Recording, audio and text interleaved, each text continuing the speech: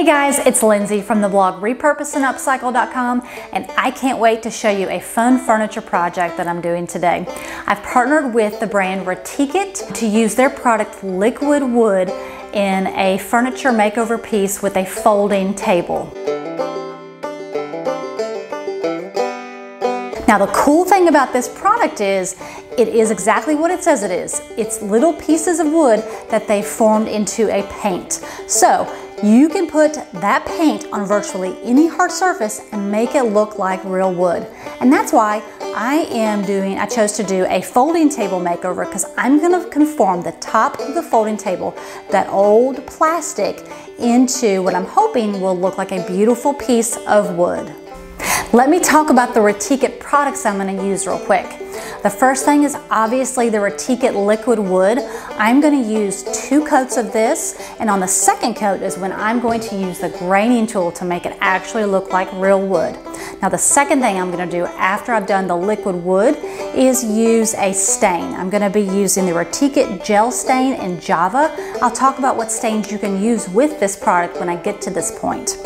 And the last thing I'm going to use is a Retique It polyurethane, a clear coat, to make sure it stays durable. The first thing you're going to need to do before you do any painting is to prepare the surface. What that requires is basically just cleaning it off and making sure there are no dust particles. The liquid wood does not require the surface to be stripped of paint or polyurethane, which is great. It will go over virtually any hard surface. Once your surface is clean and prepped, what you're going to do is grab your paintbrush, make sure it's a synthetic one, grab your stir stick, and grab your liquid wood. Okay? And it says on the top, make sure you stir it real well. Just like that. And you might have to continue to stir it as you paint. Okay. Once it's stirred really well, dip your paintbrush into the liquid wood and just start to paint. And don't worry about brush strokes. This is going to be the first layer. It's not going to look pretty, and that's okay. I'm so excited to try this product. I've tried a lot of different products over the years, and this is the first of its kind that I've ever tried. There's no real rhyme or reason to this. You're just going to put a good solid coat on. And they say that you need to let it sit at least 2 hours to make sure it's good and dry before you move on to the second coat. And the second coat is when I'm going to use that graining tool. And make sure, because you can see here, I already have, I don't know if it's a piece of my brush or a piece of hair, but you're going to want to make sure you get everything out of there. And if you mess up like that, just go back over it again. And like I said, don't worry about the brush strokes. It's just the first coat. Continue on until you get a good, even coat. Okay, I am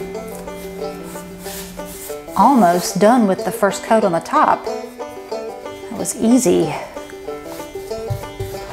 Now, once you've got your first coat, like I said, it's going to take about 2 hours for this to dry.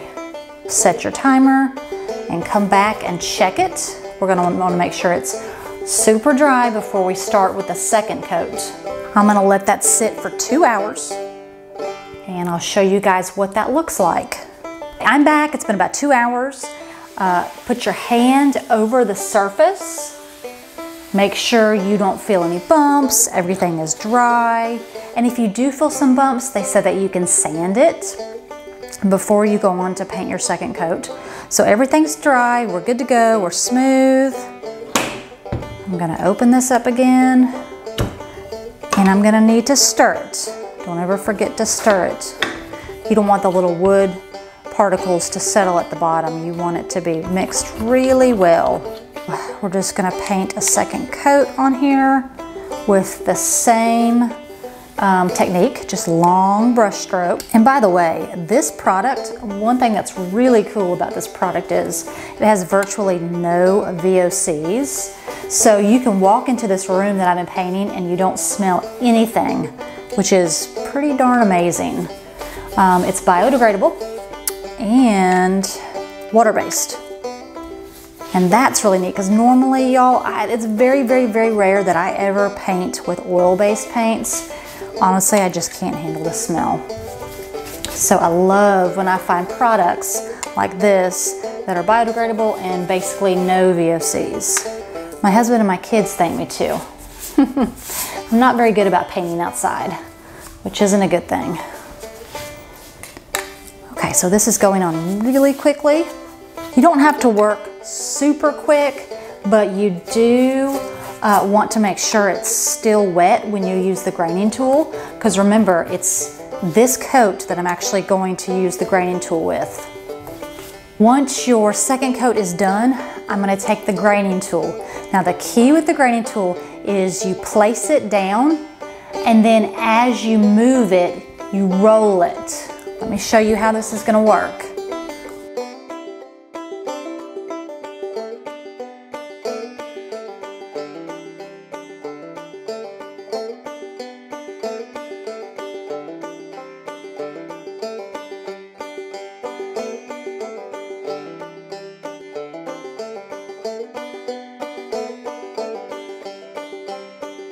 The thing with the graining tool is, like, if you go over an area that you don't like, you can go over it again with the graining tool. If you still don't like it, you take your brush and you apply the liquid wood one more time, and then you try it again. Like right here, I don't like how it's honestly, it's pulled up the finish. So I'm gonna take a little more, and I'm gonna go back over it. It's pulled up the finish in a couple different places. So I'm gonna try this again. And maybe I'm pressing too hard. I'm just gonna press really lightly, and I'm gonna start like this. I'm gonna rotate it back and forth. And I'm gonna rotate it back and forth. And the key is just to really get an even finish. I don't know if you guys can see the grain. I'm gonna try to show you. But that is really cool. Remember, this is just an old plastic folding table. So I am going to let this sit and dry, and then we're gonna come back with the stain. I am back and it is totally dry. It's smooth and I am so pleased with how it looks. I'm not gonna lie, I was a little nervous when it was wet because I couldn't really see a lot of the wood grain, but now that it's dry, I totally see it and I think it looks fantastic. So the next step is going to be stain, and I am using the Retique It gel stain in Java. And I love this because just like the rest of their products, it's non-VOC, so it doesn't have those harsh fumes that most stains have that will practically run you out of the house. So get your gloves, make sure you have your gloves, you have a brush, and you have a lint-free cloth, and we're gonna go ahead and get started. Okay, you're gonna start with a regular brush or a foam brush. I'm just gonna dip it in here and we're gonna do long, even strokes. Long, even strokes. Now, as far as stain products, they recommend stains that are not penetrating.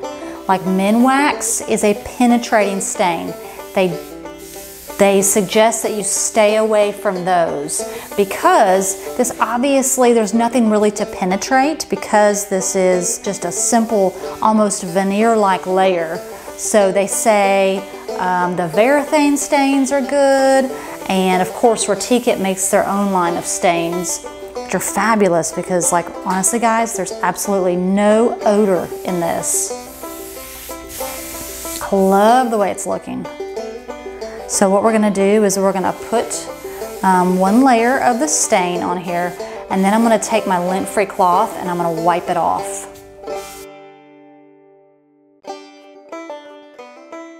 Once it's on there, take your lint-free cloth, make sure you have your gloves on, and just wipe it smooth. Long brush strokes, or long even strokes. All right guys, I am loving the way this is looking. The stain is dry. And one tip, if it's not dark enough for you, you can always do another layer of stain and then wipe it away. Continue that process until you get the color that you want. So it's dry. My next and last step is to use a sealer, and I'm using the Retique It polyurethane water-based in a clear coat satin. So I'm gonna put this on here, and I can't wait to show you guys the final product.